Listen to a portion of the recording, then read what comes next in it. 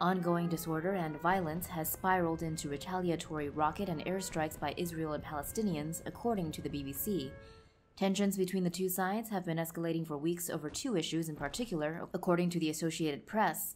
Nightly Palestinian protests initially broke out at the start of the holy month of Ramadan after police placed restrictions on gatherings at religious sites, including the Al-Aqsa mosque compound.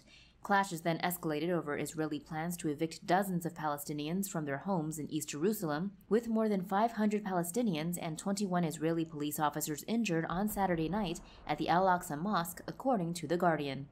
The violence peaked Monday night after Palestinian militants fired rockets into Israel. In response, the Israeli military launched airstrikes against what it said were militant targets in the Gaza Strip, killing 20 Palestinians, according to The Guardian, citing the Palestinian Health Ministry. A march by Israeli nationalists due to pass through Muslim areas of East Jerusalem's Old City has been called off over fears it could promote further unrest, according to the BBC.